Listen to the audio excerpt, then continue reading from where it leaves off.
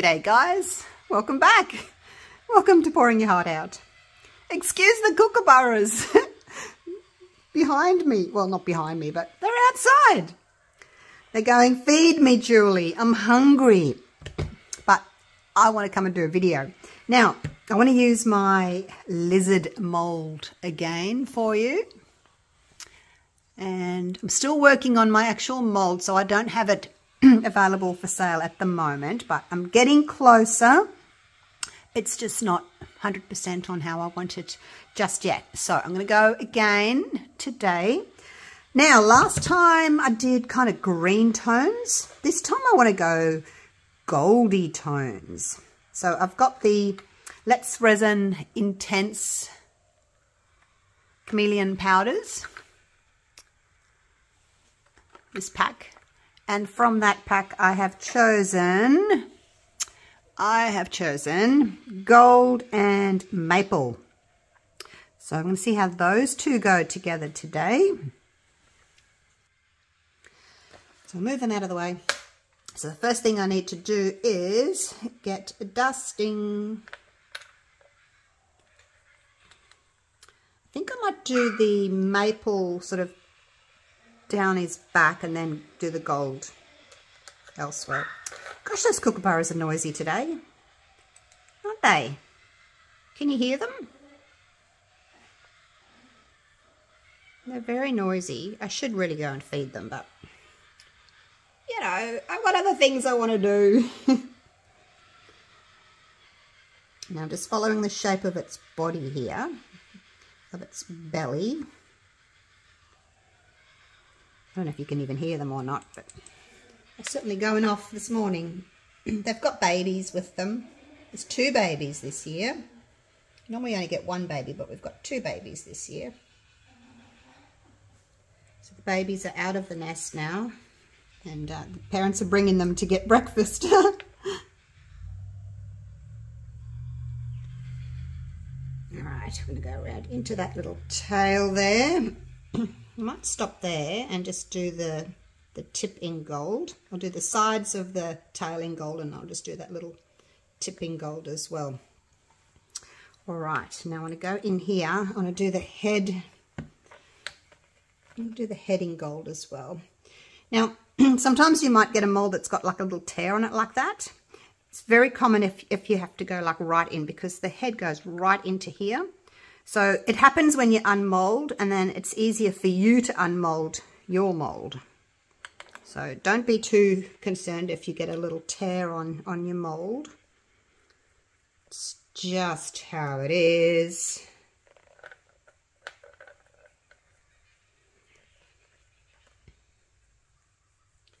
See, I'm trying to get in there.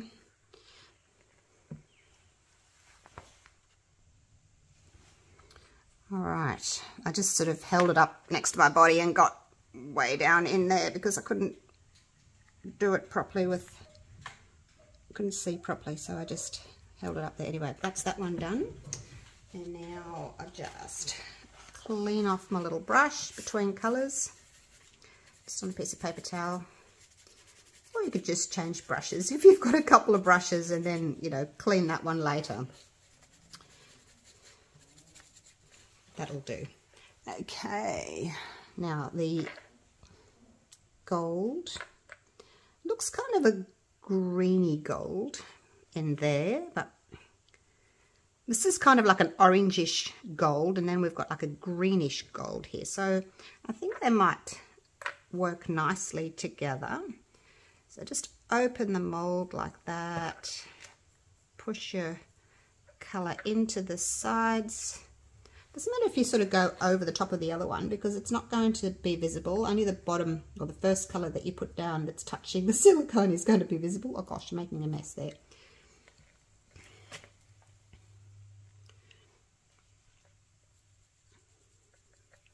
Do that side.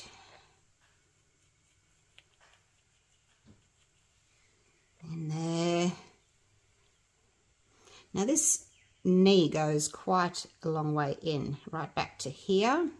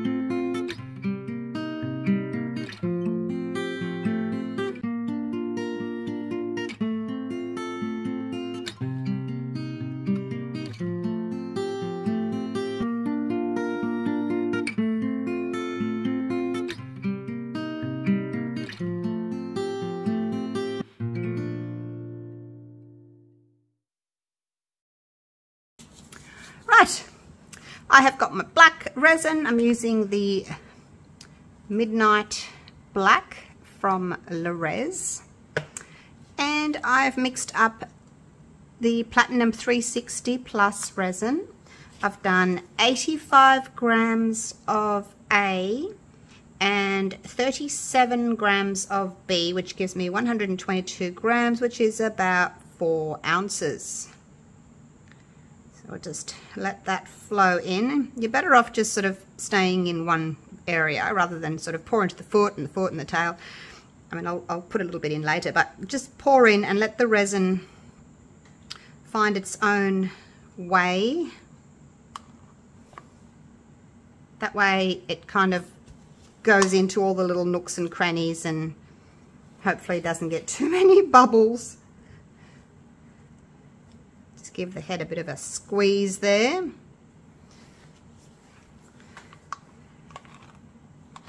Now I'm going to pour this into a little paper cup. I just find it so much easier when you can pinch the cup if you need to do a small area. It's too hard trying to pour out of a big paper cup. See, I can make a little spout like that.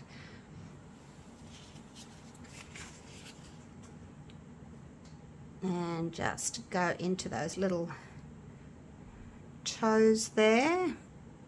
The same over here. They're only little toes, you need to just be patient.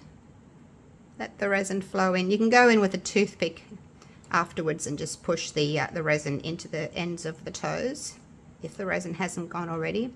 Now the Platinum 360 Plus isn't really a deep pour resin, but I find I can pour the Lizard. Whoops, I've put a bit much in there. Oh gosh. Because I've actually also used the 360 Plus on my octopus. You know, my big octopus? Well, it's not mine, but I've done it a few times. And it does flash cure in the head of the octopus because the head's like that deep, but it's been fine, so I've just used it in my Lizard as well. Making a mess. All right, now there was a micro brush. It had a little cotton bud thing on the end, but it's fallen off. So, but it's still good to just use for pushing resin into toes or small areas like that, because it's not as sharp as a toothpick or cocktail stick, wherever. Depends on where you're from, doesn't it, as to what you call it, a toothpick or a cocktail stick. They serve both purposes, those little pointy sticks. Make sure you push into each little end of the toe so that you don't get a bubble caught into the toe there as well. We'll do these little toes as well. Should need a little bit more resin. But yeah, just go slow. You saw me overflow the tail there because I was pouring a bit too quick. There's no harm done. Just wipes it up again with the baby wipe. It's not a drama.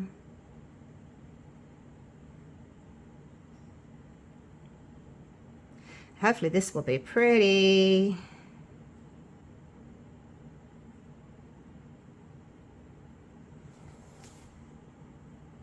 I'm just trying to reduce the amount of silicone that I'm using for this mold, so it's a little bit more cost effective for everybody.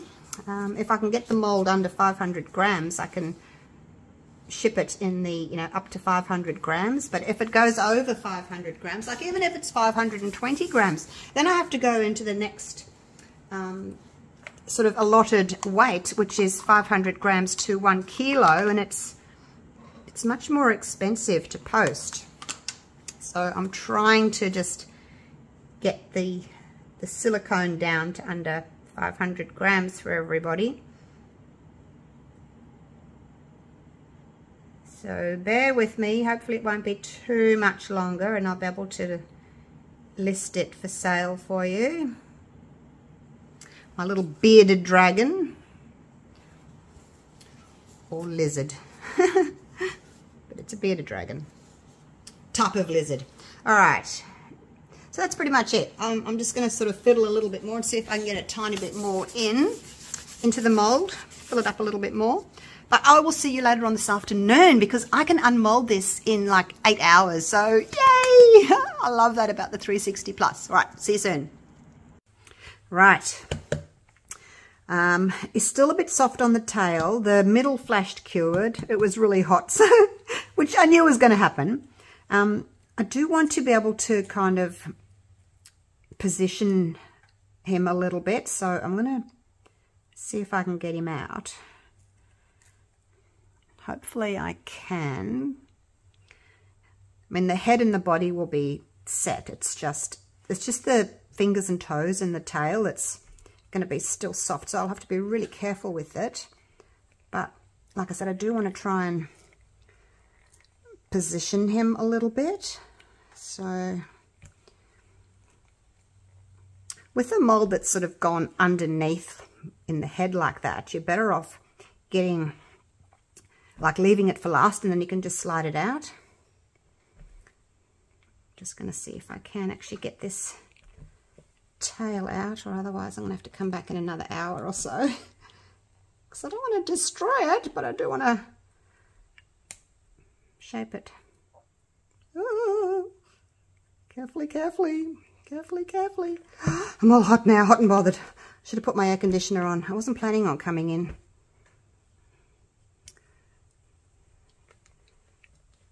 Alright, here we go. So the tail, as you can see, is still really quite soft.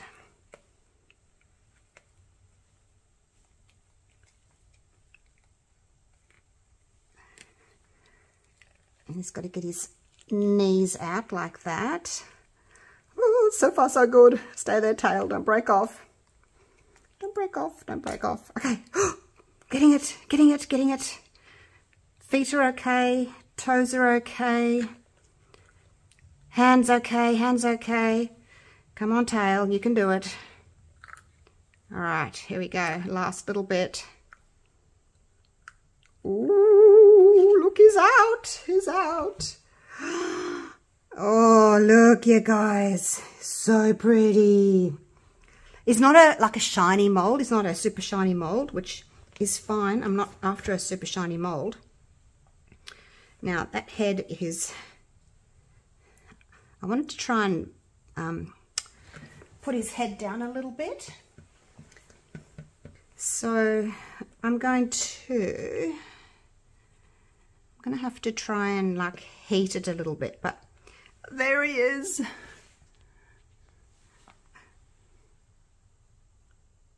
So cool, isn't he? All right, I need to put him down flat somewhere so that his little tail will cure. But if you need to like bend something, then do it while, you know, it's still soft. If you want his tail to be in a certain way, then just do it while he's still soft. I think I want it like that. All right, I'm going to do some fiddling around with him, and I'll take some photos of him shortly for you so that you can have a little look and see what he's looking like. It's a bit hard here on my work table with all the ring lights.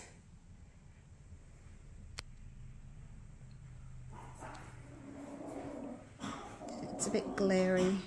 All right, I will try and I'll take some good photos for you, and I'll show you shortly. All right, thanks for watching, everyone. See you real soon for the next video.